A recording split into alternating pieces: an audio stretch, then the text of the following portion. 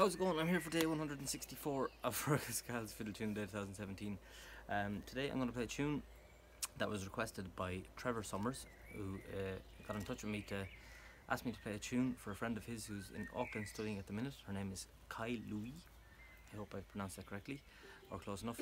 And he gave me a whole list of tunes to pick from, and I just felt like playing the lovely tune called The Girl That Broke My Heart. So this one is going all the way to New Zealand.